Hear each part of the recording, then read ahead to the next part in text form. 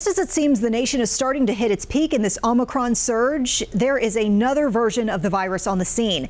Now, this is not a new variant. This is a subvariant of Omicron. It's called BA.2. And so we told you about this last night. And tonight, South Carolina health officials are shedding more light on what we know about the subvariant. So here are some of the main takeaways we are hearing this evening.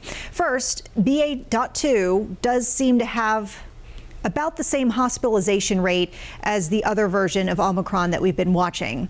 Second, the studies on vaccine effectiveness against it are still underway, but scientists believe that they're going to find current vaccines still protect against severe illness.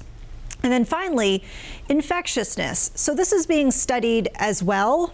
But Denmark scientists recently reported that their most common version of Omicron, BA.1, is becoming less common, and BA.2 is growing its presence. And you might recall this is pretty similar to what we saw here in the United States as we moved from Delta to Omicron as predominant strain. Take a listen. That BA.2 has been found in thousands of cases worldwide. We just have not seen it as early or as much here in the United States thus far.